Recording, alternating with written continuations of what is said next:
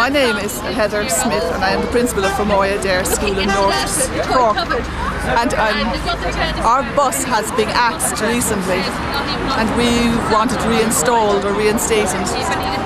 Our school is 207 years old and its existence is threatened by the removal of our bus, because future parents will not enrol their children in our school if they cannot have them carried to our school because of the great distances involved. The loss of our school bus could result in obviously the drop in numbers of our school, which could eventually lead to the closure of our school, and because parents can't be expected to bring their kids huge distance, you know, the school bus has always been there. Our geographical area is over 400 square miles and we very much need our school bus to bring the children to the school from the peripheries of our parish.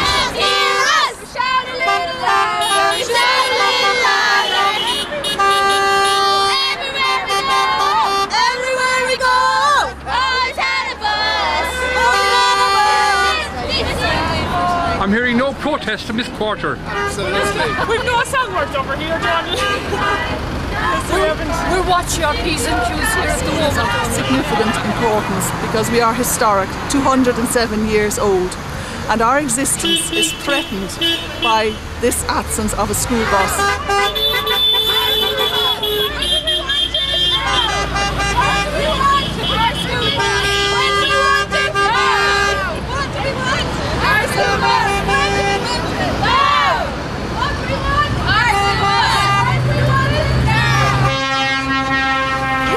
Child in the primary, the junior area, and a child in the senior area, there's a possibility that they would have to travel 72 kilometres each day to bring their child to our school.